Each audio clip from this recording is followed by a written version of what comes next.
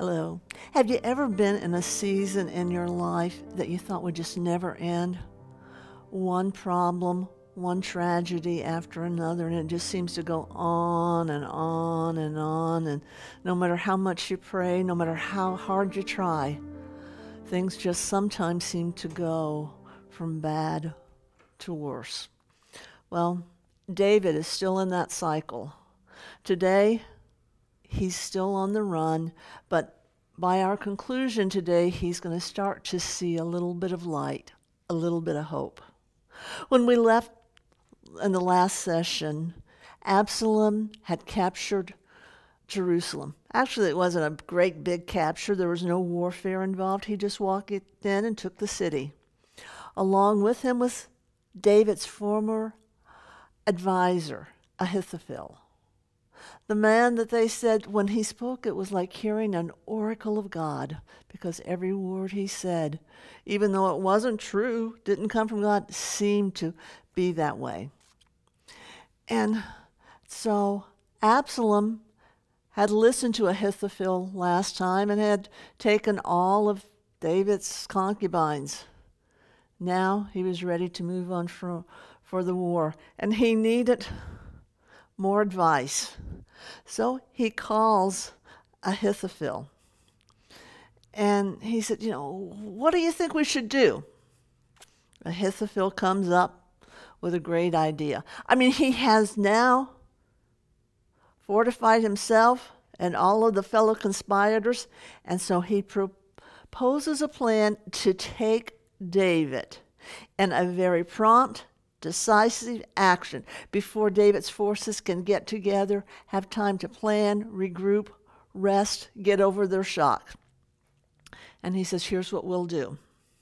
He says, this is Ahithophel, let me choose 12,000 men. I will arise and pursue David tonight.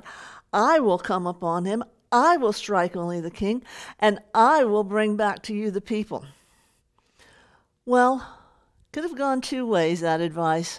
One, with Absalom thinking, I don't have a thing to do. Everything's in capable hands. He will take care of it, and I'll just sit back, and my kingdom will progress. Or it could have gone the other way. What am I going to be doing, and you're going to get the glory? Well, Absalom and his council decided, this really does sound like a good advice. We should probably take it. But in verses 5 through 14, young Absalom, even though he's pleased with the advice, he thinks maybe he better get a second opinion. See, he listened to Ahithophel before about taking the concubines. No aftershocks, no ways, everything was fine. But this is a bigger deal. This would really bring the kingdom to the forefront, or could actually tear it apart. And so Absalom calls for Hoshea, who was David's friend and also another advisor. But he had tricked Absalom into thinking that he was on Absalom's side now. And maybe Absalom just wants to test Hoshea's loyalty and find out what he's like, see if he's really going to stand up for him, see if he really knows how to give advice. So he calls him in and says, Ahithophel has said, attack now, do it at night, let's get it done. Hoshea hears that plan. And he knows that if they do that, this could very well be the end of David and the end of David's campaign. And so he says, well, last time, the advice that Ahithophel gave was very good and very sound. But this time,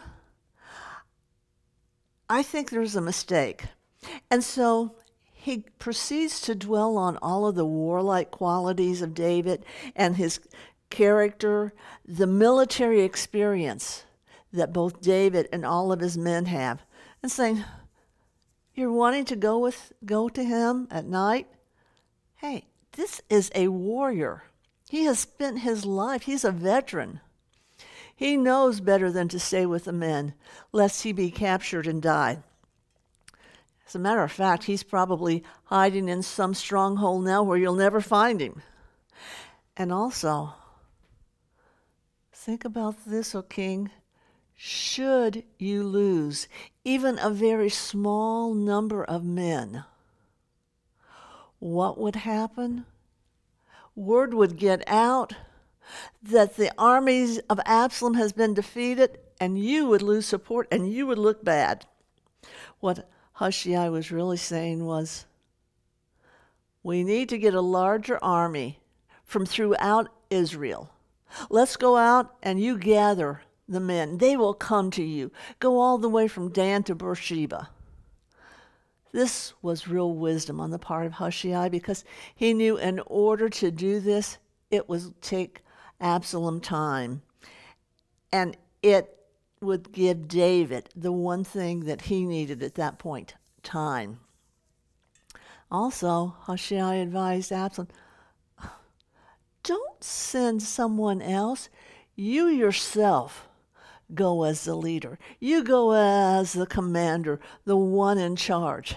And that way, after David's defeated, you will get the glory and not someone else. Everyone will look to you. Otherwise, they'll all look to Ahithophel and think that the glory belongs to him. Well, Hushai's reasons seemed very plausible, and he played up the danger of the immediate attack, while at the same time he appealed to the cowardly self-interest of Absalom and all of his followers. So in flattering Absalom's pride and ambition, the bait was taken. The council declared in favor of Hushai. Absalom's postponed attack meant David had opportunity to regroup. And you might say, boy, he was really smart to outsmart Ahithophel. Now, the real reason for this is found in verse 14. It says, the Lord, God himself, determined to frustrate the good advice of Ahithophel. See, the first plan was good. It would have worked. David would have been defeated. But God determined that advice would be defeated. So the outcome of the war was decided before even the very first blow was fought. And why would God make a decision like this? Well, it goes back to chapter 15 and verse 31. As soon as David heard that Ahithophel had switched sides. In 2 Samuel 15:31, he said, and David said, O Lord, I pray, turn the counsel of Ahithophel into foolishness. David didn't know how it was going to work out.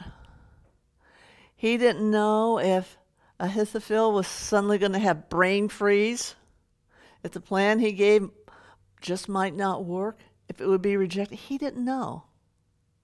And so we come to our first principle today. God does not need our supervision to answer prayer. Wow, that's a big one. It's okay for you to pray and trust God. Take your hands off and know that he will answer the prayer in a way that you haven't imagined and a way that you haven't directed.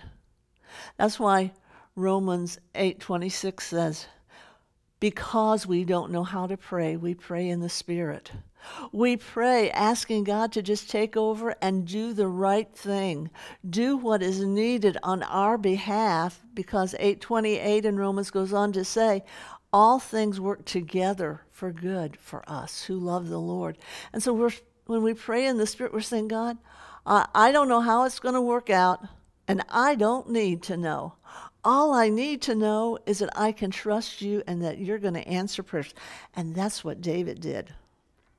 So, in verses 15 through 22 of 2 Samuel 17, we see that Hushai sent out secret intelligence to David. Hushai may have doubted that his advice would be completely followed, knowing Absalom's volatile temperament, or he may have thought, I can't be with him every minute, and that old Ahithophel might get to him again. So let me get word to David quickly. And that's what he did. Abiathar and Zadok, the two priests, had their sons there in Jerusalem. They'd been sent there for the very purpose of getting word back to David, should something happen that he needed to know. David wanted to be kept informed of what the enemy was going to do so that he could make his plans. Hushai gathered together the two young priests, Jonathan and Ahimaaz, and he said, go and tell David the plan and tell him to cross the Jordan immediately. Do not stay on this side of the Jordan because Absalom is on his way. On their way to David, they ran into a problem. The only way that Hushai could get word to the two young priests was through a servant girl. She met them. While she was meeting them, while a servant girl was meeting them, a lad happened to see them. And he went to report to Absalom and his soldiers. So the two young men found a man's house that had a well, a dry well. They hid inside of that. Then when the soldiers came, a woman of the house came out and said, oh, yeah, I remember seeing them, and she misdirected them. Once the soldiers were gone, they were free. So, what do we have in this short story between verses 15 and 22? We have the priests who are named. They need help. Those priest sons need help. But we have a female servant, a lad, a man, a woman. Many unnamed people impact our lives. You will go through life and people that you'll never know their names because you'll never have opportunity to really make acquaintance with them. Maybe it's just someone in passing. They will impact your life by something they do or try to do to you or for you. And it's important for us to recognize, even as Hebrews said, that sometimes we entertain strangers unaware. There's many people that God puts in our path. We don't know who they are, but they're there for a purpose. And so the priest, after it was clear, they knew it was clear, they came up from the well and they found David. And they told David the message. They said, this is Absalom's plan. And Hushai said, it's very, very important for you to cross the Jordan River as quickly as you can. Cross it before the night is over. Though the Jordan was not a large river, it could be dangerous if not crossed properly. David found the place for he and all of his people, all of his soldiers, the mighty men, the little children to go across safely, so that by the morning's light, there was not a single soul of David's followers on that side of Jordan. But this had to be a very emotional time for David. You see, back hundreds of years before that, Joshua had divided the land of Israel among all the tribes. And while it included both sides of the River Jordan, it was always emotionally understood by the people that the real land of Israel was on the west side of Jordan. And here David was. He's having to cross over the Jordan. And probably at this point, David felt as though he were really in exile. It was even be later, after the war with Absalom was over, that the enemies of Israel would accuse him of having fled the land in chapter 19, because they realized that by going over Jordan, he was leaving what so many people of Israel, what so many Jews call the real Israelites. It was shortly after this, Ahithophel, in verse 23, realizes what's happened. He saw that his advice was not followed. That wounded Ahithophel's vanity and his pride. But more than that, his humiliation was aggravated by the conviction caused that because this delay has happened, David will have time to plan. David will have time to gather support. David will have time to strengthen himself and all those followers. David will win the war. With that realization came another fact that Ahithophel knew very well. He knew that once this coming storm of vengeance came to a close, that all or much of the responsibility would fall upon him as the instigator, as the one who held things together. And David would not allow him to live. So Ahithophel committed a very rare crime in Israel, especially in the Old Testament. He committed suicide. He hung himself because he could not endure the disgrace, the rejection, and because he foresaw that David would gain time and strength and in all probability be victorious, and he would be put to death. The story of David parallels the New Testament story. Many times the life of David has been compared to the life of Christ, especially during this time when we had seen him go up the Mount of Olives in tears because he was being rejected by the people. Well, during the same time period that Jesus was rejected by the people, it was because of one man, Judas. And that one man, Judas, took the very same way out that Ahithophel did. He also decided that he would hang himself. Perhaps before then, like Ahithophel, Judas had been regarded as the wise one of the simple disciples, as he was the one to make the money decisions and do so much. But their story ended the same. They both rejected their master.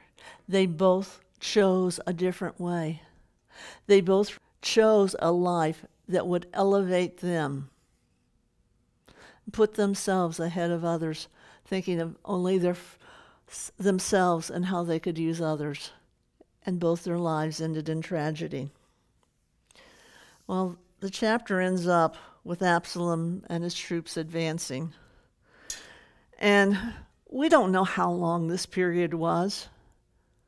It had to be long enough for Absalom to send messengers out throughout the land of Israel and to call the soldiers together from all the tribes willing to support him. And it had to be time enough for them to arrive in Jerusalem, set their affairs in order at home so they could leave and come up with some sort of training, if not how to fight, at least what we're going to do. Absalom also discovered that I need a commander of this army. So he chose Amasa. Now, The thing about Amasa is his mother was Abigail. Well, you say, well, who is Abigail? That's not David's wife that he had married before. No. Abigail was a sister of Zeruiah and the sister of David. So this gave Absalom's captain the same relationship to David that Joab had. Joab and Amasa were both nephews of David, which made both Joab and Amasa cousins to Absalom. This is a confused family affair. Do you ever feel like your family is just sort of like this? We're just running together, and no wonder they're calling it the Civil War, because it could have been a family feud as well. The last verses, David flees to Mahanaim. Now, David's reputation was still intact in North Gilead, and when he arrived at this fortified city of Mahanaim, he found a very warm reception. But this was a strange place for him to run. You see, after King Saul's death, his only surviving son, Abishai, had gone to this very same city and made it his capital. You think, why in the world would David want to go there? Well, this was a strong city with a mountainous district all around it, and it was a good place for retreat, just in case of need. And there were a lot of warlike people who were very friendly to David. Also, just like the area where Absalom had chosen, it's a place known for its forest. Here the supporters gathered around David, and while the wealthy, influential heads of clans declared themselves in his favor, and they supplied necessities.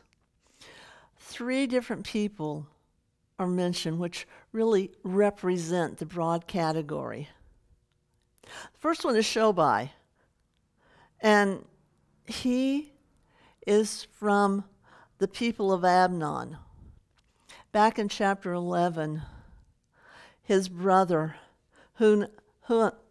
Hanan, decided that after his father died, he was not going to receive help from David.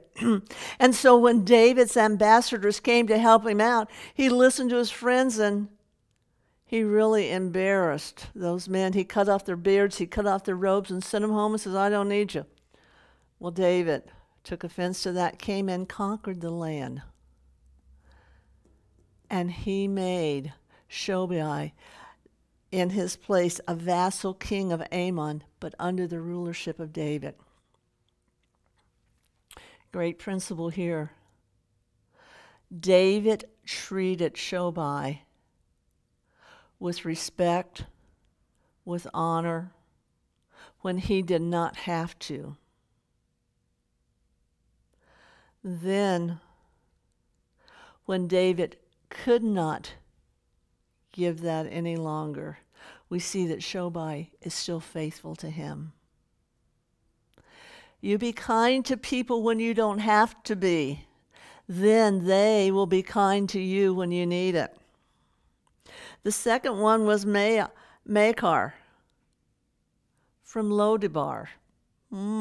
This also is a former supporter of Saul and associated with Abishai. But more importantly, Lodebar, Makar, that is where Mephibosheth had stayed after his nurse ran away with him and he became a cripple. He stayed there in the land of Lodebar. And Lodebar means a land with no pasture or without bread. He'd stayed in this land where he could not excel, where he could not grow. And he was living in the house of Makar. And that's this very same Makar whose name means sold to tumble into ruins, to perish, to be brought low, and to decay. Here we see one representing the people that have nothing to give, the poor, the needy. They came to David with nothing to offer but themselves. And we have to recognize that even when we are downcast, even when we are at our worst and we think, I can't go on another day, there are still people that need us. Because Michal realized, you helped Mephibosheth when he was in this state. You were kind to the house of Saul. You can help me. I believe in you, and I believe your state will not be what it always is. And so no matter how bad your circumstances may be, realize that God may set people in your path. They're not there because they can help you. They can't do anything but say, I'll pray for you, I'll support you, and believe me, that's a lot. Their purpose in coming is for you at some point to be able to help them. And when you are elevated, because that's what God will do to you, to also help raise them out of their poor state. The third person was Barzillai, the Gileadite. This is one of my favorite people in the Bible. I just love this guy. He's an 80-year-old wealthy landowner. And he's a friend with property and honor, but his age and his infirmities did not keep him from making the trip to find David. He was not going to let anything stop him. No matter where David was, he was going to follow him.